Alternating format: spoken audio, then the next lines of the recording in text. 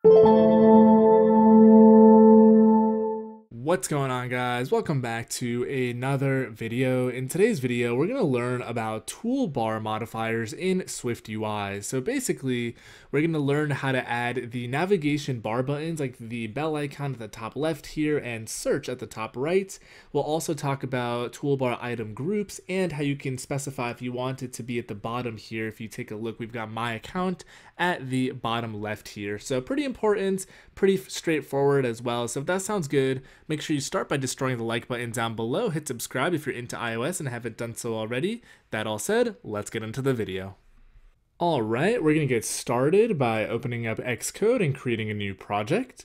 We're going to stick with the app template under iOS, and let's go ahead and give this project a name of SwiftUI ToolBars. Make sure, of course, your language is Swift, and both interface and lifecycle are SwiftUI. Go ahead and continue, save the project wherever you'd like. I shall toss it onto my desktop here. And first things first, we're going to close this right panel. We're going to expand our window.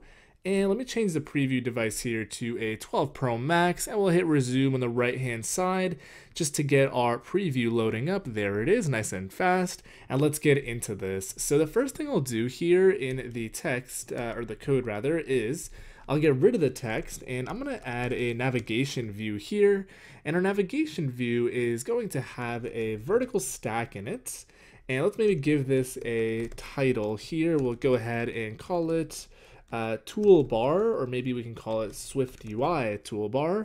And basically the toolbar modifier is a modifier that allows you to add buttons to either the bottom bar or the top bar in your SwiftUI view. So we can say toolbar here, and you can see that it takes a view builder. So we can go ahead and instead of doing this, we can just do a single trailing closure. And we can first start by creating a item in here by just saying toolbar item. And there's a couple different initializers you can use. The most common one is placement and a body here. So we can go ahead and say placement. Let's just use bottom bar, which I believe is one of them. And inside of the content here, we want to actually specify what to show. And what it's going to be is nothing more than a button. So we can just create a button here, and we can go ahead and say this is bottom button. And let's go ahead and give this a run on the right. Looks like it actually showed up already. And if you look at the bottom left here, we can actually already see we have this button at the bottom left, which is called our bottom button. So that's how you add, generally, from a very, very brief perspective, a toolbar button. Now let's make things a little more interesting. What if we wanted to put this on the top?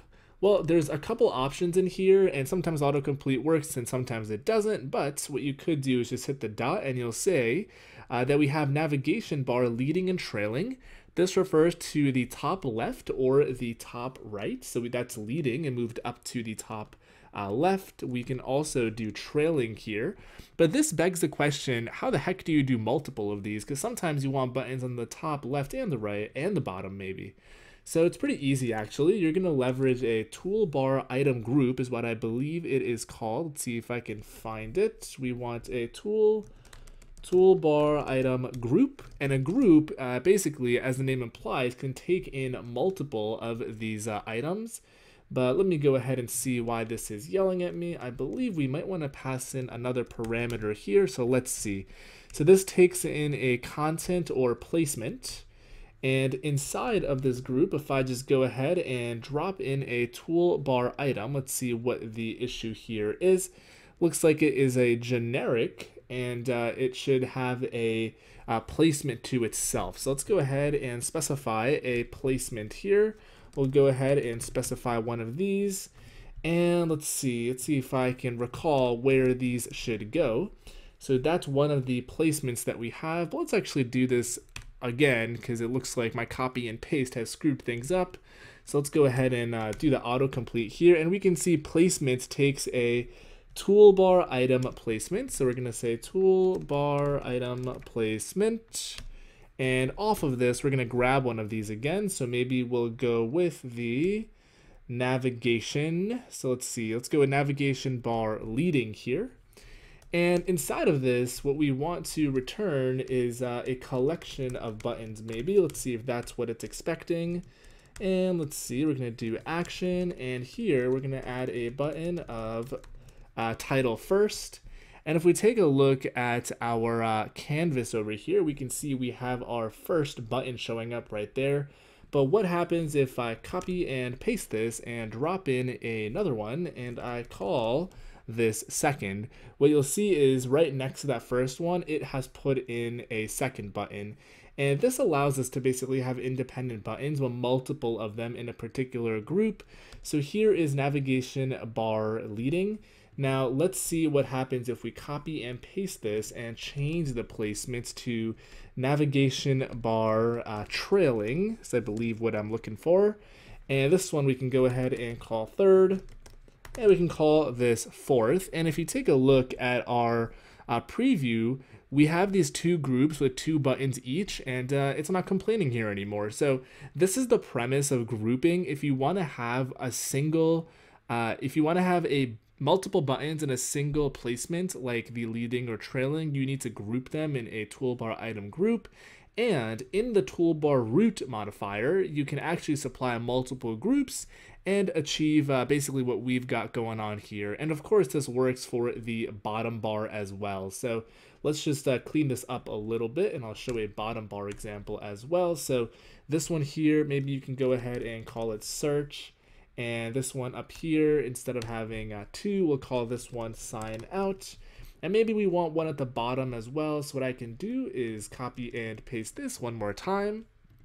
And I'm going to call this bottom bar. And this is a little verbose. You can actually delete the prefix and it actually won't complain.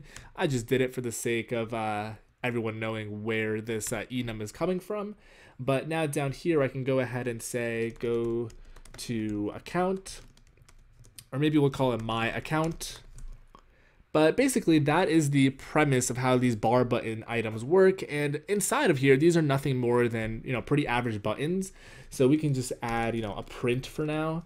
And that's how it'll work. In your actual application, you would presumably navigate somewhere or update some state or binding or however your application works. But this is the basics of the toolbar button. Now, because it's a standard button, you can actually put different kinds of views in here. So if you wanted to make this bold and you wanted to have a image inside here, so let's say instead of this, we wanted to have a image with system name. Maybe we can say this is for notifications.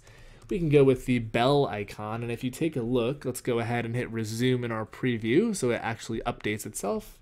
If you take a look at the top left, let's try that one more time. Let's see why this is yelling at me, because we don't need this modifier. Let's try that one more time. Now you can see at the top left, we have a bell icon here. It's a little hard to see, it's kind of small, but there is our bell icon. So you're not just limited to text buttons. So there you have it. That's all I've got for you guys today. A nice and short video for your SwiftUI apps. If you haven't dropped a like down below, don't forget to do so. It helps way more than you guys can imagine with the YouTube algorithm.